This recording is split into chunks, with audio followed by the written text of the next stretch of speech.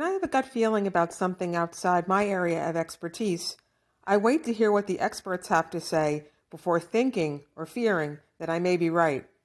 What did forensic pathologist Michael Baden say to reinforce my concern of déjà vu? Let's break down the facts.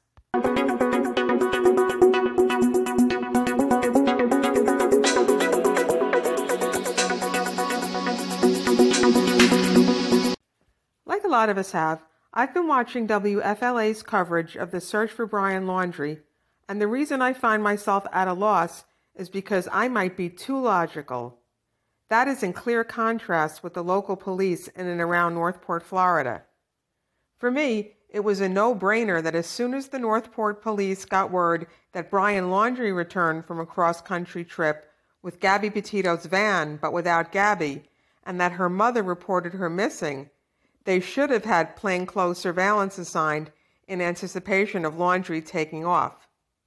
I don't know these people personally, but there could be a very strong possibility that the police were familiar with the family and could have been called in the past for fights between Brian Laundrie and Gabby Petito.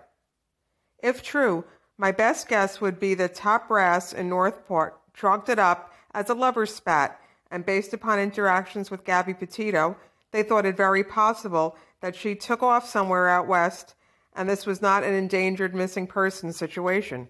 It could have also been about money. Since the FBI did not name Brian Laundrie as a person of interest, which they should have done immediately, the Northport police weren't going to pay plainclothes officers to keep Laundrie under surveillance.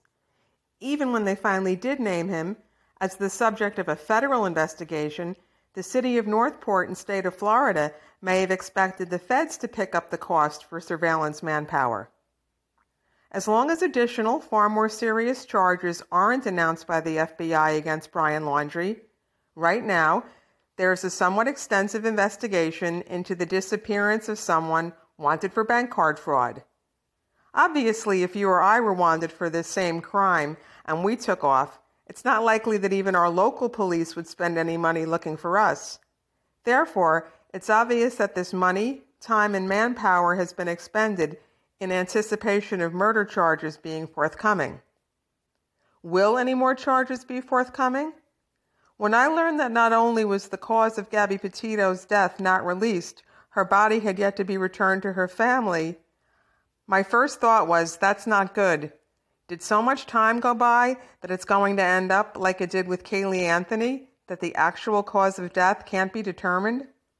It's one thing to rule on the manner of death, and even if Gabby Petito's manner of death was ruled a homicide or death at the hands of another, if the physical evidence recovered can't determine what it was that another person did to cause Gabby Petito's death, they won't be able to link that death back to the hands responsible for causing it.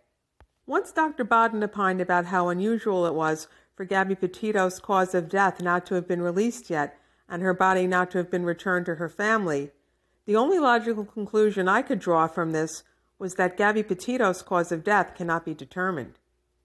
In the Casey Anthony trial, the prosecution's screw-up was that forensic examination was unable to establish the cause of death for Kaylee Anthony.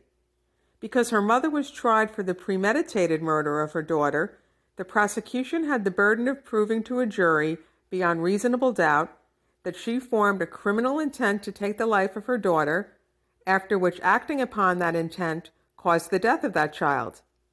How could the state bring such serious charges to trial without having the actual cause of death for Kaylee Anthony? This is what the jury was faced with, and without evidence of cause of death presented at trial, how could they possibly find beyond reasonable doubt that Casey Anthony killed her daughter with intent? I believe they voted for acquittal not because they thought Anthony was innocent of any wrongdoing, but because they didn't know what she did or didn't do to cause her child's death, or whether it was deliberate or an accident.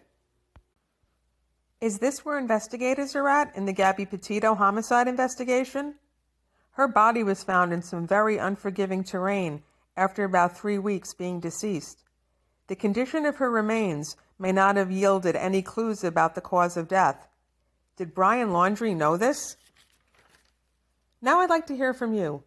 In the comments below, let me know if you think that Brian Laundrie left Gabby Petito the way he did knowing that after a few weeks in the elements, it wouldn't be able to be determined how she died.